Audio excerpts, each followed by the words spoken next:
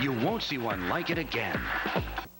Live from West Michigan's news leader, this is 24-Hour News 8. The state of Michigan pulls the plug on an AIDS counseling program for couples getting married. Neighbors along M37 campaigned for a new street to make their lives a little safer. And our top story tonight, business is booming for charter schools, and many are adding on just to keep up. Good evening, everybody. Thanks for joining us this Tuesday night. I'm Suzanne G. Huff. And I'm Tom Van House. School is set to start in a little more than a month now, and charter schools are busy getting ready for a huge new influx of hundreds of new students. News 8's education reporter Wendell Edwards is live at Vista Charter Academy to tell us about this charter school growth spurt. Tom, Susan, National Heritage Academy charter schools are expecting about 1,000 new students to enroll in one of their charter schools this fall. That's why this summer construction crews are working overtime just to make sure there's enough room for them all. There is a lot of hard work going on at Vista Charter Academy. Construction workers are busy getting this building ready for the start of a new school year. First grade teacher Joy Osterhurt is busy getting her new classroom ready as well. Yes. Yes. It's awesome. It's huge compared to my old one. A room that gives her much more space than she had before. Space is important. If you don't have enough space, the kids are too close and they are a little more edgy, have a little less patience because they feel like they don't have enough room to work. There will be plenty of room here next year. Workers are building an entire new wing, 7 new classrooms designed to help make room for 100 additional students. Jeff Poole is the Vice President of Marketing for National Heritage Academy. Most of our schools have expansion projects, and in fact, in the Grand Rapids area, of the 11 schools we have, 10 have some type of expansion projects going on. National Heritage Academy has about 20 construction projects going on in and out of state. And when all is said and done, about 52 new classrooms will be built. That is equal to building 3 brand new schools. Poole attributes the growth spurt to parent demand. The parents are calling us saying we're looking for opportunities, they're looking around more, and I think they recognize they have a choice. For Joy Osterhurt, more space makes it easier for her to teach and for students to learn. Oh, it's great. Oh, more walls, more places to work, more group work, centers. Great things. As of now, all of the construction projects in the Grand Rapids area are on schedule to be finished just in time for the start of the school year late next month. We're live in Grand Rapids. Wendell Edwards, News 8. Okay, thanks, Wendell. Well, if you've noticed, a few more clouds are moving in this evening. And we've got some chilly nights ahead of us. Meteorologist Craig James joins us now with a first look at the weather. Craig. We do indeed. In fact, I think clouds tonight will probably keep us from getting to record lows, but we've got a chance there could be some in the state tomorrow night. But this evening, if you are going out, you'll notice the clouds thickening up and the sun will disappear, has already disappeared, in fact, in the northern part of the viewing area. Temperatures by 11 o'clock down to 57 to 61. Sunset is at 9:17, and there might be some sprinkles of rain in these clouds later. I'll be back to show you the radar in just a few minutes. All right, see you then, Craig. Thanks. Big changes could be on the way for another West Michigan retirement home, and once again the reason is money. Officials at Hope Network Community Haven have notified Ottawa County they will end their arrangement with the county on September 30th. Community Haven officials say they simply cannot afford to continue. When the county operated the home, it had to subsidize the operation with about $900,000 a year. Hope Network says it cut costs, but it's still losing $350,000 a year. Hope did say it was willing to continue operating the home if the county agreed to cover the losses. Police are one step closer to finding out how a Grand Rapids man died Sunday night. When police arrived at this home on Prospect in Grand Rapids, 51-year-old William Douglas Bland was dead in an upstairs bedroom. Police have now located the gun used in the shooting. It is at the crime lab for analysis. An autopsy confirmed Bland was shot in the head. Also tonight, medical examiners say they now know why a 3-month-old baby died in Allegan County. Kyle Anthony Jones' mother took him to the hospital early yesterday morning. Michigan State Police say based on the investigation and the autopsy, the baby died of accidental asphyxiation.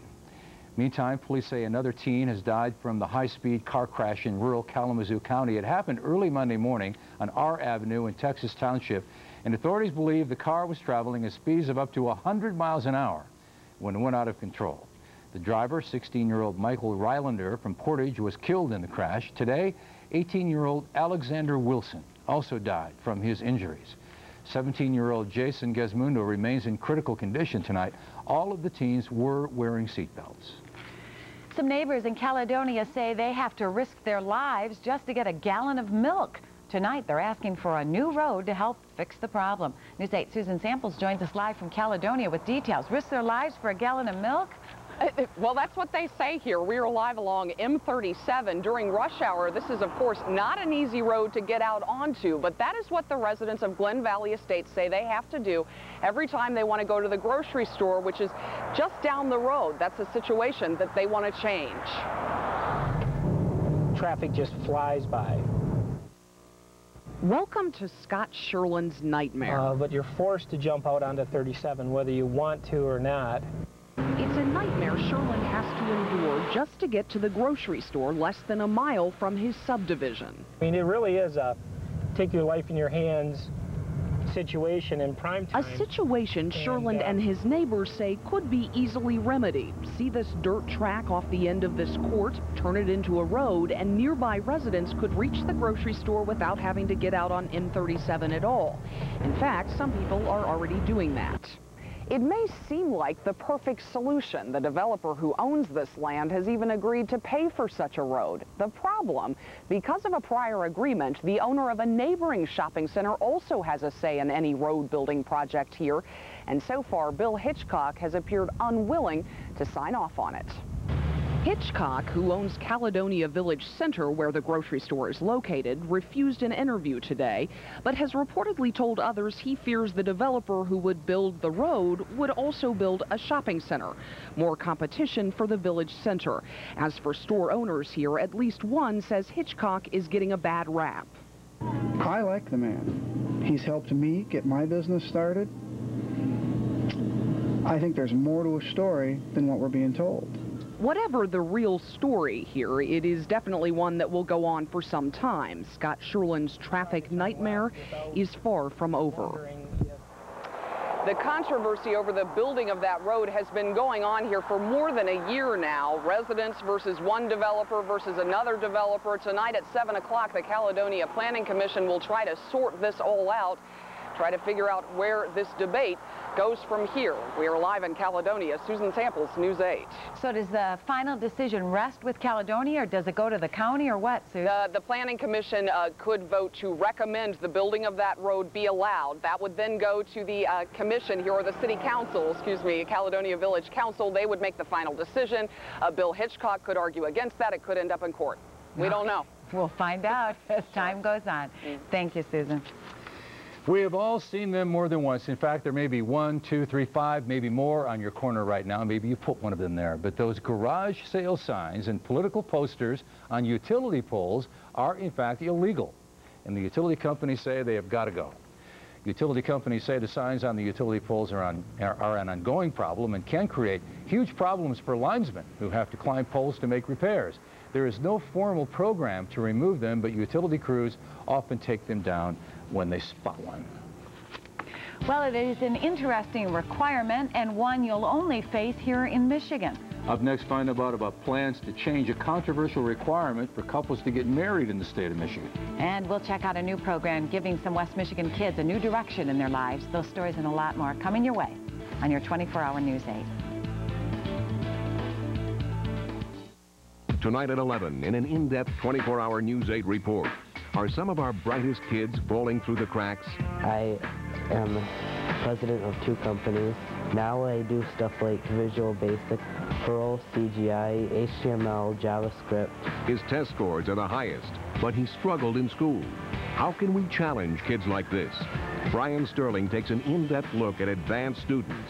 Watch Challenging Kids, tonight at 11 on 24-hour News 8. Dave, thanks. Thanks a lot. Delicious. Okay. What's all the fuss about? Look, it's Dave. Thanks, Dave. Why is everybody thanking Dave? Way to go, Dave. Thanks, Dave. Well, they're just showing their appreciation for Wendy's barbecue bacon cheeseburger. It's natural cheddar, hickory smoked bacon, and smoky barbecue sauce. Dave, I just want to say thanks. Well, that's a relief. Come try Wendy's barbecue bacon cheeseburger today. And remember, Wendy's pickup windows open till midnight, so you can eat great. Thanks for stopping. Even late. The 2000 Mercury Grand Marquis, the only car in its class with a V8 engine. Spacious interior, vacation-sized trunk, rated #1 in owner loyalty. Plus, it has the government's highest 5-star crash test rating. It also rates high with $1,500 cash back or low 0.9 APR limited term financing. Travel first class for the price of coach. Start living large in Mercury Grand Marquis. See your local Mercury dealer today. Live from Wood TV8, West Michigan's news leader, Suzanne Jihad, Tom Van Howe, meteorologist Craig James, and Jack Doles with sports. 24-hour News 8 continues. Michigan is the only state in the union to require AIDS counseling before marriage, but that requirement won't last for long. Not long ago, Governor Engler signed legislation ending the 11-year-old program. News 8's Brett Thomas has the rest of that story. Let's go get on the merry-go-round with Rachel, okay? 5 years ago, Susan Kepley tied the knot, and like nearly every other Michigan couple, she and her husband attended a mandatory AIDS awareness course. And it was just kind of checking it off the list, I guess, at that point. One more thing we had to do to get through the requirements. Amongst all the craziness of preparing for a wedding, she viewed the class as kind of an annoyance and an unnecessary one. I thought it was a lot of statistics, but not a lot of information that I hadn't heard, either through TV or the newspaper or different types of media. Chair recognizes the majority floor leader. The legislature apparently agreed, calling an end to the requirement starting January 1st. Prevention education is all we have. For the Kent County Health Department, it's a disappointment. Nearly every day for the last 11 years, 24 people would come to this classroom, watch a slide presentation, talk to a nurse, and then leave with maybe a little better understanding of the virus. Denise Bryan says it's something they've all benefited from. I have seen a real needy population get answers to their questions, get testing, treatment, and referral. So it comes down to, once again, a missed opportunity. That lost opportunity won't weigh heavily on Susan's mind. She believes the information is already out there. Most people learn it long before they marry. And if they aren't informed about whether their partner has AIDS at that point, I don't know. They aren't ready to get married anyway. In Grand Rapids, Brett Thomas, News 8. And she probably has a good point. The new law requires couples be given an AIDS pamphlet when they apply for a marriage license. The decision will not affect other health department AIDS programs. Anybody that needs AIDS counseling, information, and testing can still get it for free at the health department. Well, it was not exactly your typical July day. Boy, not at all. Plenty of spring-like highs today. Craig is in to tell us how long this cool weather will last.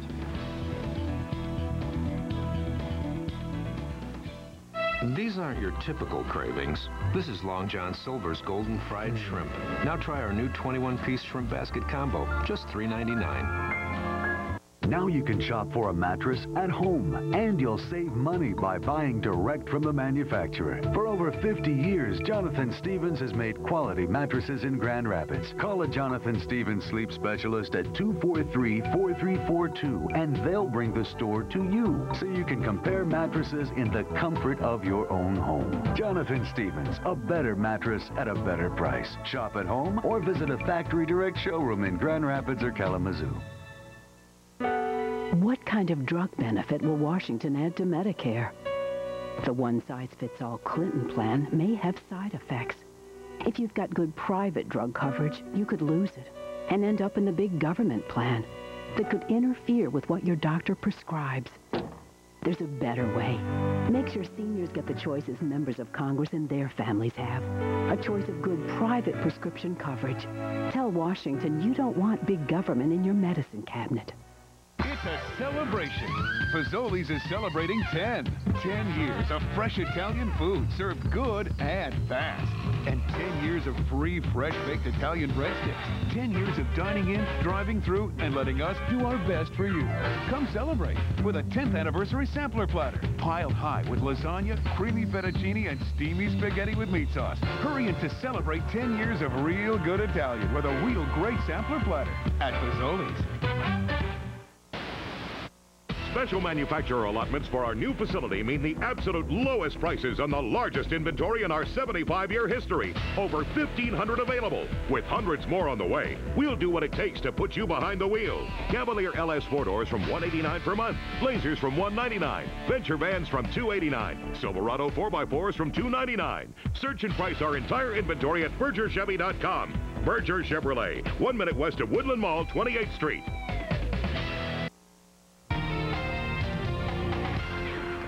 Well, we've either regressed to spring or progressed to fall, whichever. It is certainly not much like July here in western Michigan today, nor will it be really the rest of the week. Temperature is 67 at the current hour. Dew point's down low at 51, giving us 56% humidity. A barometer going up. Winds are out of the north at 13, and that, of course, is what has brought in the cooler air today. Temperatures only made low 70s in most inland areas this afternoon. And, of course, we've had no precipitation, but there may be a little bit here during the night tonight. And, again, really no pollen count to speak of either through the weekend through the weekend, as a matter of fact. And as far as temperatures, only in the 60s in most of the lower peninsula, still a few low 70s showing up. But look at all of the 50s off here to our north and northwest. It has been raining off and on parts of the afternoon out in Wisconsin, and their high temperatures have only been in the 50s. So it has certainly been a very, very chilly day. That's more like October than July. Started out very clear this morning, but you can see the clouds generally in the northern part of our viewing area today. Now clouds are coming in everywhere, and will certainly go overcast if it isn't already at your house fairly soon. And it'll last a little bit of sunshine. Won't be lasting much longer. There has been rain to our west. More of it shows up on the radar than what's actually reaching the ground. But this heavier batch in through here, it is getting smaller and weakening as it comes. But that does have a chance of coming down into western Michigan here during the night. Probably wouldn't amount to very much. Some trace amounts or a couple of hundredths of an inch at most. I don't think we'll see any significant rain. That will all be down here in Iowa, Illinois, and on down along the Ohio River Valley, where probably some very heavy thunderstorms may develop there again tonight. That's all along this front. But those are heading to the southeast, as is this little batch of light rain. So this high will take over again by tomorrow afternoon. You can see it's nice and clear today north of Lake Superior. Still only in the 50s, even with sunshine up there. But as this high drops to the south, we'll see some clearing tomorrow afternoon. Tomorrow night, with clear skies, we could see temperatures down into the 40s. It's not going to be a very warm night. And here this afternoon, you can see the temperatures in the 50s out here where the clouds have been and where the rain has fallen. Still very hot to the south and southwest. Temperatures, the really hot air has moved back into Texas and on down into the desert southwest today. Temperatures at Phoenix will probably top out at 112 today, and most likely again tomorrow too. But this high will be over us tomorrow, giving us a dry afternoon and dry night. A new cool front will have formed off to our northwest. That'll drop southeast, but a little more slowly than it looked like yesterday. So I think any showers will probably hold off until late Thursday into Thursday night. But behind it, still looks pretty good for this coming weekend. So let's check the details. For tonight, it'll become cloudy. Some sprinkles late tonight, lows low to mid-50s, and a north to northeast breeze at less than 5.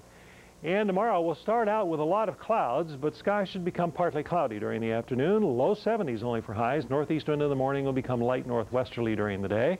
Same along the lake, but it should probably go totally clear there along the lake. It'll be a much more pleasant evening tomorrow evening than what we're having this evening because we'll have more sunshine. Out on the lake tomorrow, waves calm to just a foot or two. And that north wind has dropped water temperatures, as you can see, to low 60s. So it'll become nice again by tomorrow afternoon. It'll start out nice but very chilly Thursday morning, and then late Thursday night into Friday, maybe a shower or a thunder shower. And right now, best bet is still it would dry out for the weekend with some comfortable temperatures and a pretty nice weekend coming up, too. So, boy, that looks great. Yeah, looks pretty good. Thanks, Craig. Yep. Still to come, it's a massive plan, but the push to make it a reality is going full speed. Up next, we'll check out the latest plans to create the giant Millennium Park here in West Michigan. Coming up, driving and using your cell phone. Are you putting others at risk? An in-depth look. Plus, a young mother trapped in a tree about to give birth. How did mother and child survive? We'll tell you next on NBC Nightly News. One brand is chosen by shoppers like you over 4.5 million times. Every single week. One brand helps you save on your weekly grocery bill. Over 2,000 ways. One brand guarantees you'll like what's inside every product you buy, or we'll double your money back. Spartan brand, only at the store with Spartan on the door. You're one of a kind. Ford's got you right. There are folks who want rugged durability without sacrificing passenger room. And for years, Ford has made the truck for them. It's called Explorer, and it outsells all other compact SUVs. Right now, a new 2000 Explorer XLS 4x4 can be leased for 24 months for only $279 a month. And there's only $1545 due at signing. Just see your neighborhood Ford dealer right away. They've got your ride. You're one of a kind. Ford's got your ride. Coming tonight. The Will and Grace-a-thon. 6 episodes all in one great night. Bonus. Voted by you, the viewer, to be the 6 best episodes. It might include this one, or this one, or maybe this one. Whoa, got skirt? 6 episodes on the Will and Grace-a-thon. NBC tonight. If looks could kill, you wouldn't last 5 minutes. Titans, this fall's guilty pleasure on NBC. I'm Kelly. I'm a single mom raising 3 little boys. The hardest part is that my former spouse will not pay child support. When fathers simply refuse to live up to their obligations, they shouldn't be allowed to just disappear. A deadbeat parent walks out of the court system. They laugh and laugh and laugh. They got away with it again. My legislation says if you skip out on paying child support and a court says you must pay, the IRS will come after you for that money. Fathers have responsibilities. I think he's the man for the job. If you've been down to the Grand Rapids Police Department lately, you may have noticed some really young faces. Well, those kids are part of a new program that pairs at-risk kids with police mentors in hopes of keeping the kids focused on their goals and out of trouble. The interns range in age from 14 to 17, and each are given a number of responsibilities. Several of the interns have expressed an interest in becoming cops. We try to provide a positive atmosphere to where they're encouraged to stay on the straight path and continue working towards their goals and not let those go. The internships are part of the Workforce Investment Act, which funds this program, and others like it all across the country. Phase 1 may be 2 years from becoming a reality, but members of the commission putting together an 1,800-acre urban park for Metro Grand Rapids are going full speed ahead with their plan. Old gravel pits would be turned into swimming areas, dusty trails into picnic areas. Members of Kent County's Millennium Commission took a look at the areas which will make up the park. Billed as a millennium gift to the area, the park would eventually follow the Grand River from Johnson Park in Walker to John Ball Park in Grand Rapids. Former ambassador to Italy and local businessman Peter Secchia is heading up the campaign. It's a lot of vision. You have to have some imagination to take some land that's been ravaged and gravel pits and tie it together and create this beautiful monument that we're trying to create. Phase 1 alone will cost $5 million. $3 million of that will be paid through a grant from Kent County, the rest from a private fundraising drive. You could call it the ultimate form of dedication, but 3 teenage girls, all civic-minded, all from Portage, are proving they love the pop group NSYNC so much so, they walked 160 miles for tickets to tonight's show at the Silverdome. Stephanie Flick, Jamie Johnson, and Sarah Hayes made the walk from their home in Portage to Pontiac in a little more than 8 days, but it's not all about the show. The girls used the trip to raise money for Mothers Against Drunk Driving and the Bronson Children's Hospital in Kalamazoo. What an effort. Walk that far for a concert. Yeah, for that concert. NSYNC should have come They to love them. them. Yeah. They love them. What did you guys support? Western Michigan Athletic Department got a big shot in the arm. They announced that today. We'll tell you what that's all about. And give you the rest of the day sports when your 24-hour News 8 continues.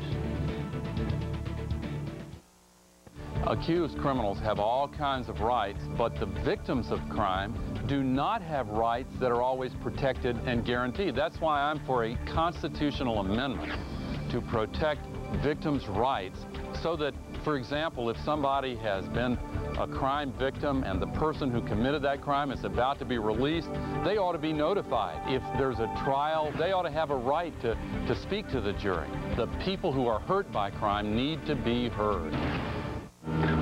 We're going all out to save you money during Talsma Furniture's clearance sale. We must close out all discontinued furniture in all 3 stores in all departments. Look for the bright yellow balloons with up to 50% off clearance savings and make no payments or interest till next year. And don't miss the big tent sale with extra savings this week in Holland.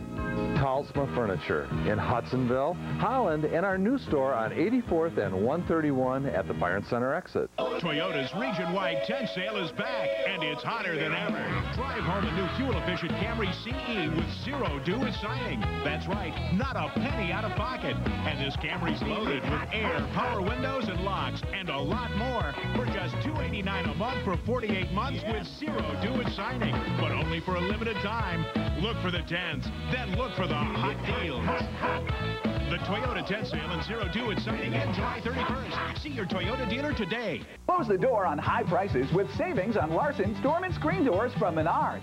Let in cool breezes with a crossbuck or traditional door. On sale, $139. Colonial style, only $149. Secure big savings on dependable Yale lock sets. With a 25-year mechanical warranty, these entry sets are on sale just $8.99. A combo pack with entry set and deadbolt lock is only $16.99. Lock into low prices at Menards. Save big money at Menards.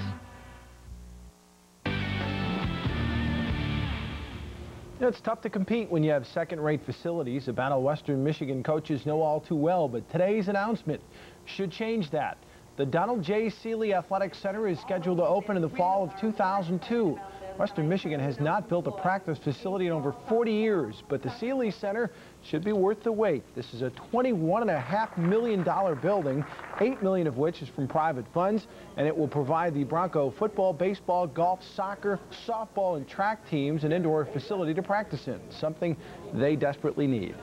It's imperative for us, in order to stay Division I, to be competitive in all aspects, and one of the major aspects of that is in our athletic facilities. It depends on what kind of recruits you're going to recruit. It makes a difference in the facilities that your student athletes have a chance to train in. This is definitely going to be a student-centered facility that is going to provide opportunities for our coaches and our student athletes to be successful. Groundbreaking for the Seeley Center is scheduled to take place by the spring of 2001. You don't have to worry about Tom Chorney leaving anything on the track on Thursday. The Fruitport native is one big race away from earning a berth on the United States Olympic team. Chorney is one of the top 3,000-meter steeplechase athletes in this country, and last night he proved that at the Olympic trials by finishing third in his heat. His time, 8 minutes, 27.67 seconds, was 7th best overall, but he conserved his energy down the stretch. Chorney's third-place finish automatically qualified him for Thursday's final. The top three will represent the U.S. in the Summer Games in Sydney, Australia. Well, when he isn't playing hockey in the NHL, there's a pretty good chance you'll find Grand Haven's Dan Bilesma doing one of three things: fishing, playing golf, or teaching kids how to play hockey. Bilesma is holding his annual hockey camp at Michigan National Ice Center this week.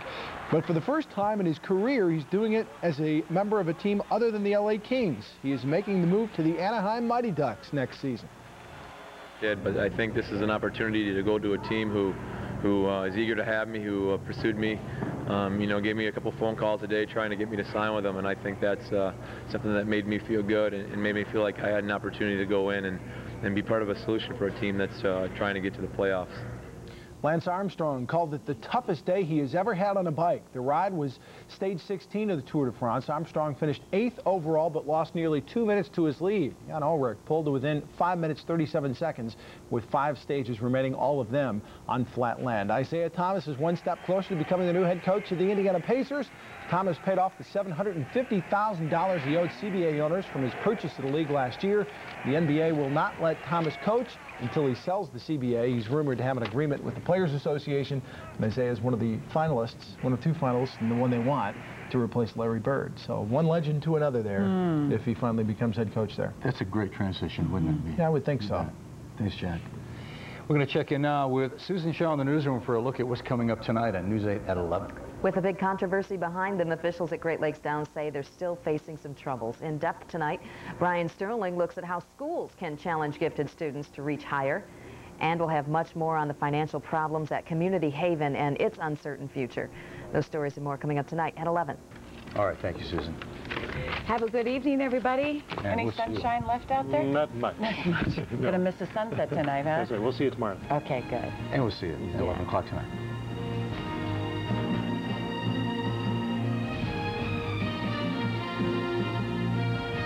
More more people watch 24-hour News 8 than any other news station in West Michigan.